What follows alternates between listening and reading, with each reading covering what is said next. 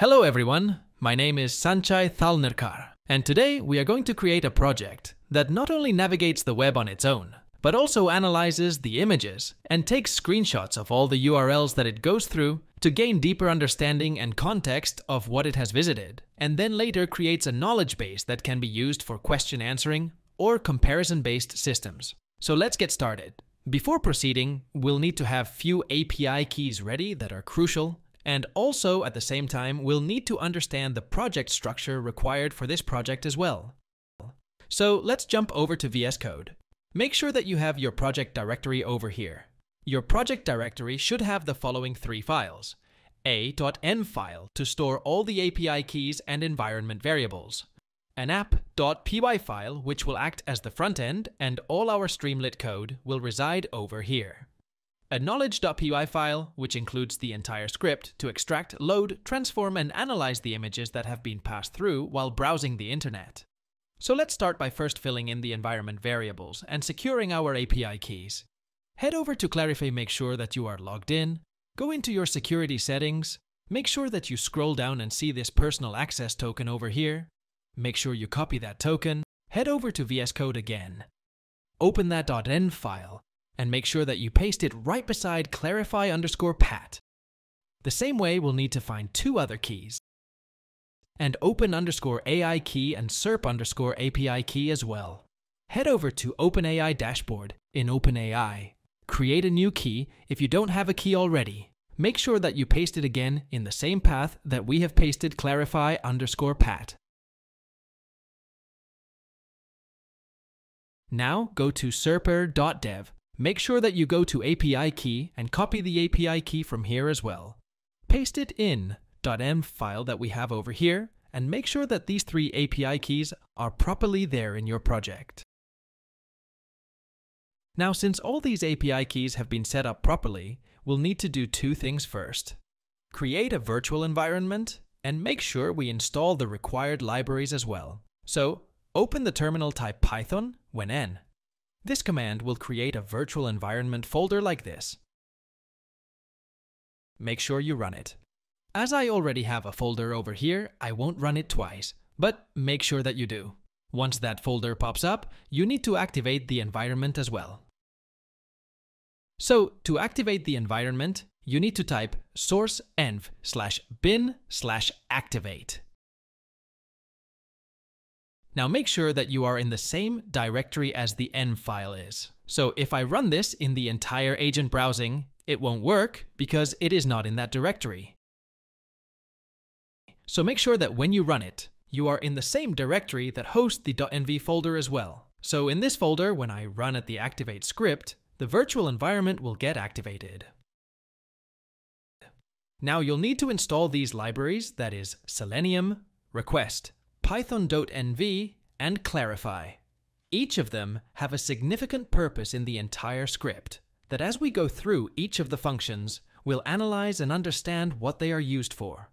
Make sure you run them, as I already have all the requirements satisfied. We can proceed.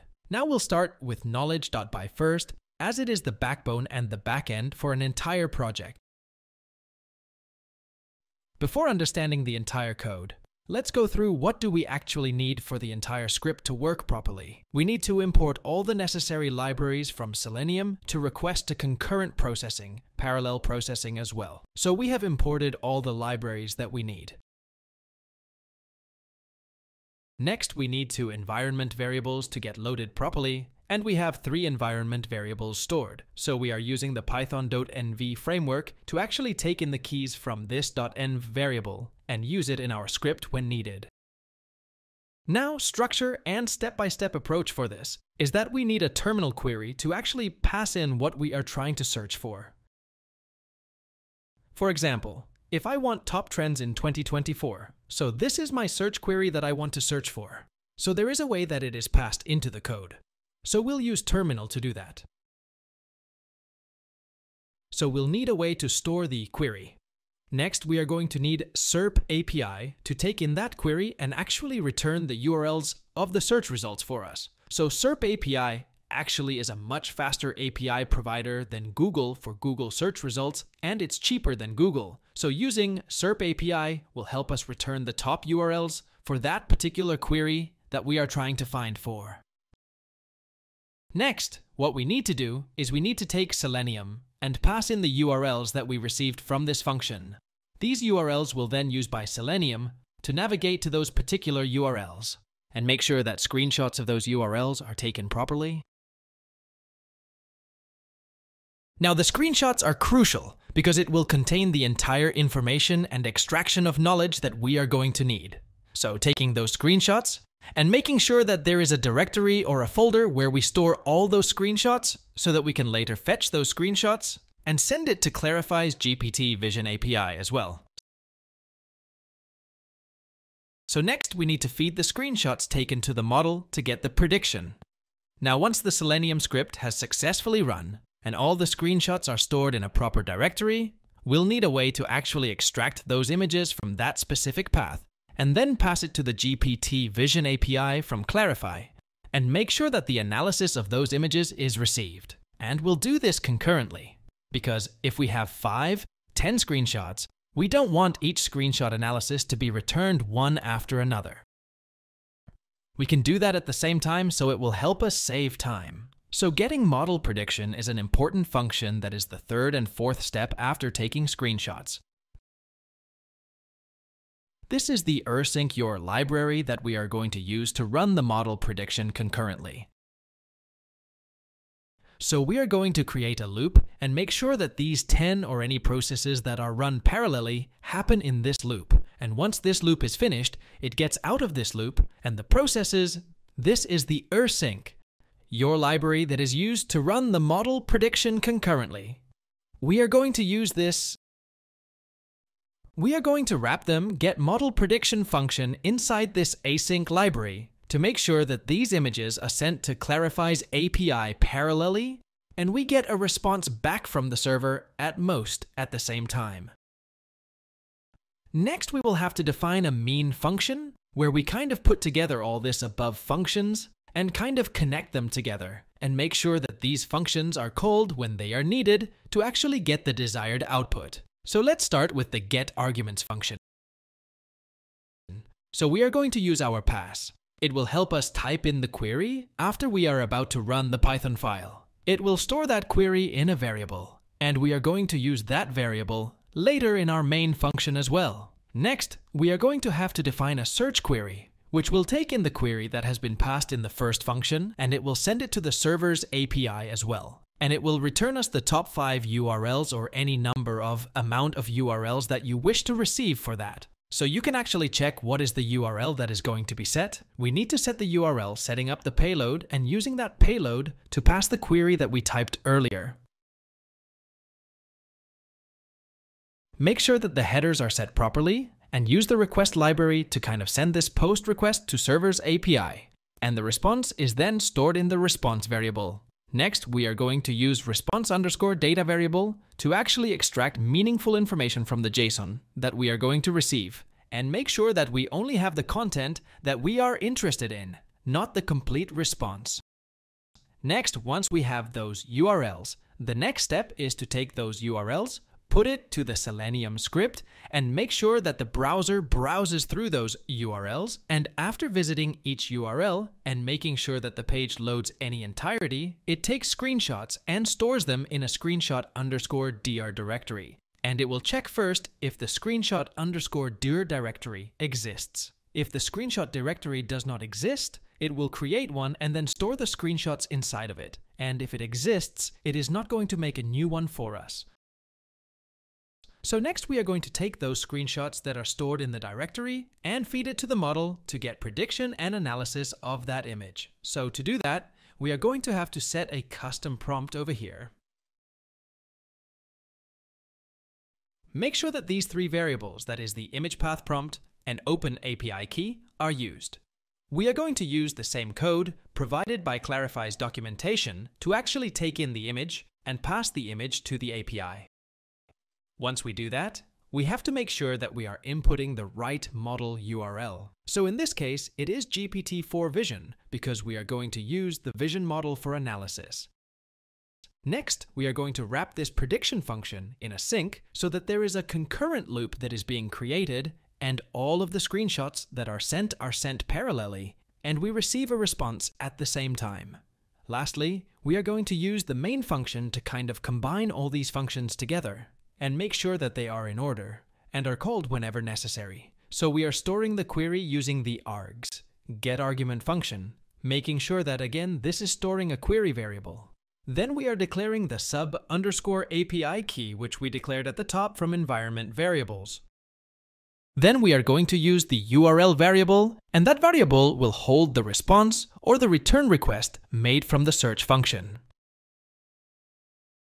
So the search function will take the query from here, the sub_API key, and it will return us with the top URL that we want from our purposes. Next, we need to check if the URLs are present, then it should proceed to take screenshots and checking if the directory is present or not, and the entire take screenshots loop as well. After we have done that, we will start and create a new loop and make sure that the entire loop processes until all the images in our screenshot directory are completed.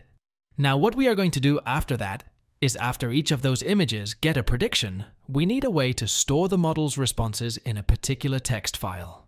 So that text file will act as a knowledge base that we'll then later use to compare or ask questions about it. At the end, we are going to use sub_process to actually run another Python file that we have over here, that is the app.py file. What this is going to do is that after the entire flow is completed, at the end it is going to launch our printout. This is important because we won't have to again manually run the app.py as well. So let's move on to app.py, where we will actually write the logic of how our printout looks like, what and how queries should be passed, and how the images are going to be displayed over there. So in the same AP, this is the rsync, your library, that is used to run the model prediction concurrently. So in the same approach, we will import the necessary libraries that we are going to need. We will load the environment variables, and again, we will go step by step to the functions that we think are needed. First, we need a function to actually construct the final prompt. What does that mean is that because we already have a knowledge base that has been generated through the Selenium script, and for question answering, what we need to do is that we need to create a final prompt that will take in the user's query, as well as it should take in the module responses _ text file. That is the knowledge base to actually send a final request to the Vision API so that it understands not only the new image that you are using for question answering or comparison, but also it has the past knowledge of what site, so URL, that it did visit. Next, we need to show the loading or the processing while it is being doing. So a loading bar is a good way to think that the backend is actually working. And you will get an idea when that entire process will be completed. A show success message will be a function that will, once response is received, it will kind of tell that and show a check mark that, yeah, we have received a response from the API. Next, to expand the details and show progress bar. These are all UI elements that we need to actually make our product or project look successful and professional. Next again, we have the same function that we are defined in knowledge.py, but this time we are going to parse the image that is being passed from the front end, that is from the Streamlit user interface. Whatever image that we are going to take, this is the image that is going to be passed into this function, and it will be sent later to Clarifai Vision API as well. Next, we need a function to actually load those screenshots and then pass it to the model prediction. So this model prediction will take images from Streamlit's front end. We will need to use the load screenshot functions to actually display what are the screenshots that have been taken and stored in the directory. So once the front end launches, you will kind of have an entire look about what UI is it visited and what kind of knowledge it has up to that point. Lastly, the main function to again combine everything together, make sure that the functions are called whenever they are needed, and it executes at the same time in a specific order as well. So let's start from construct prompt. We are going to read the responses from model.txt file that will be created once we run the knowledge.py file. And it is going to take this final prompt string where the user input is going to be the input that we are going to type through Streamlet's front end. The required knowledge will contain file_contents, that is the text inside that text file, and at the end it needs to make sure that it properly distinguishes between the knowledge and the user question that has been asked. Next, we are going to use the processing UI to actually show that the processing is happening in the backend actually, rather than waiting for the user to figure it out. It is a simple message that will be displayed in the front end once we have successfully processed the image as well. Next function, the show expander with details. Function, it is kind of a table that we are going to create for analysis or comparison at the end of the video or at the end of the Streamlit's response and Streamlit's front end. Next, we have a show progress bar that as soon as the prediction or as soon as the progress is loading at the back end, it will kind of give us an idea of what is the stage the request is at. The model prediction function this time is completely similar to the function that we have in our knowledge base, but how we read the image is what differs actually in this. So over there, we actually used actual file path to take images from the file path that is stored locally. But now we have to kind of save those images, actually use the bytes format to actually save those images, and then encode them to pass it to the Clarifai API that is making sure that image is actually formatted and properly met how the Clarifai API wants it. Next is the load screenshots function. So the load screenshots function is going to actually take in all these screenshots from that directory, and it will kind of load and pass it to the Streamlit's front end. So all images can be seen in proper grid-like structure. Again, the main function over here, which will act as interactive knowledge base, and screenshots display title that will be the title of our Streamlit project. So you can add your title over here. A text data will symbolize that this is where your user input or the final prompt that we want for comparison actually goes through, and all the other UI elements that we have actually written. We are going to combine them, add buttons, spinners, loaders, etc. to actually make sure that the front end is properly structured, looks professional, and it is actually ready to use. So once this main function is declared, we have our front end and knowledge.py ready. Now we need to actually run the knowledge.py script to see how it actually kind of works. So let's actually understand how this entire project takes place and how this script works. So first, write python knowledge.py, and your query goes inside of this. So write your query over here, press enter. It will initiate the script and it will start to browse to that script. It will open our Google Chrome browser in a few seconds, and it will go to that link automatically. It will take a screenshot of this URL that is present over here, and after doing that, it will move to the next URL. And as LinkedIn requires login, it will understand that, but it will proceed to the next link automatically.